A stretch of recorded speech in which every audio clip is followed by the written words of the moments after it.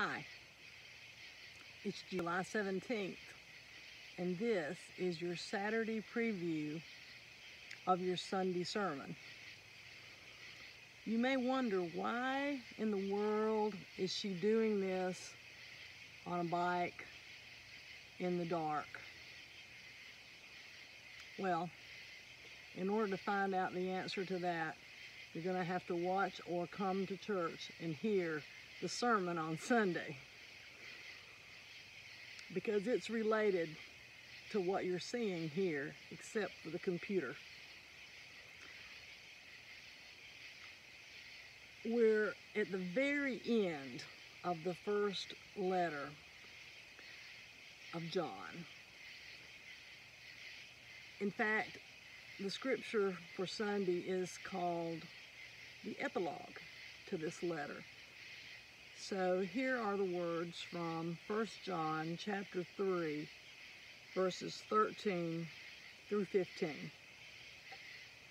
I write these things to you who believe in the name of the Son of God, so that you may know that you have eternal life. And this is the boldness that we have in Him, that if we ask anything according to His will, He hears us. And if we know that He hears us in whatever we ask, we know that we have obtained the request made of Him. The joy. We know we have obtained the request made of Him.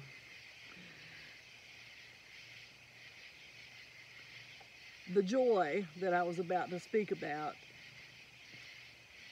is what I think John wants us to have. The apostle knows that the joy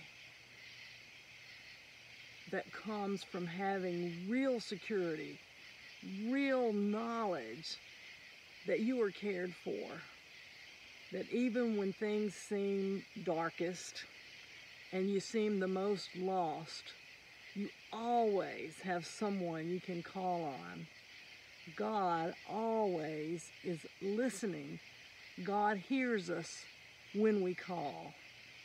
And if we are in that God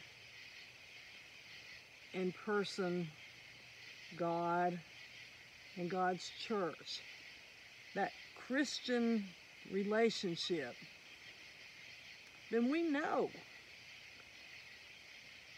that we're going to have what we need, what we ask, because that's God's will for us, to have life and that to the full, for the best possible outcome, for God's will.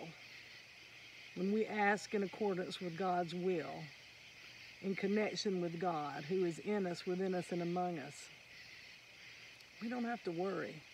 We can rest secure that it's going to be good. It's going to be okay, even when it seems dark. So, hope to see you on Sunday. Have a good day.